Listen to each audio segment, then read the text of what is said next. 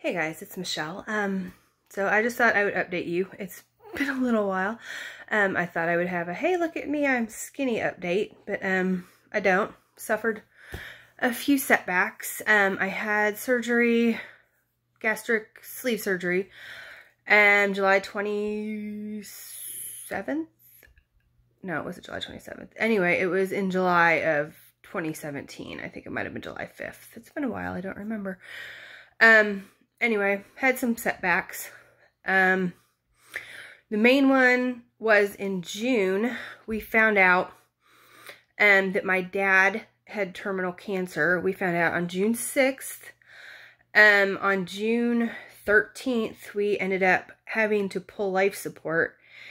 And then he passed away on June 17th. And then we had a funeral on June 21st. We were afraid to leave the hospital, and so we were pretty much dependent upon stuff that people were bringing because we weren't sure if we were going to leave, and that was going to be the last time we'd see my dad. So I just didn't leave the hospital for 2 weeks. My poor children, 6 and 8, spent almost 3 weeks of their summer vacation either in a hospital or helping to plan funerals or at a funeral. And then the aftermath of literally eating to try to fill a void. Because, I mean, you guys know, it's not our stomachs that are the problem, it's our heads. And even though they can fix your stomach, they can't fix your brain with the surgery. And I eat to cope. And so I was literally eating to fill the void that my dad left when he died. And as a result, between June 6th and a couple of weeks ago, I put on almost 30 pounds.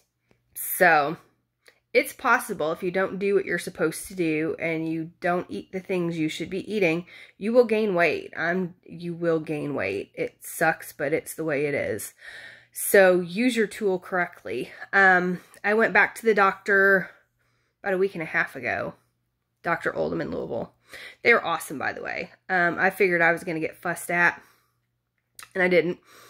You know, he just told me, you know, you got to get through things the way you got to get through things. And he said, you're here, so you're obviously ready to put in the work and do what you need to do.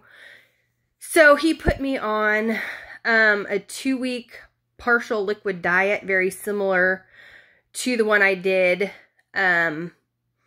in order to get the surgery. So a shake for breakfast, a shake for lunch, and a sensible dinner. So that's what I've been doing. It ends on Sunday. It actually hasn't been as difficult as I thought it would be.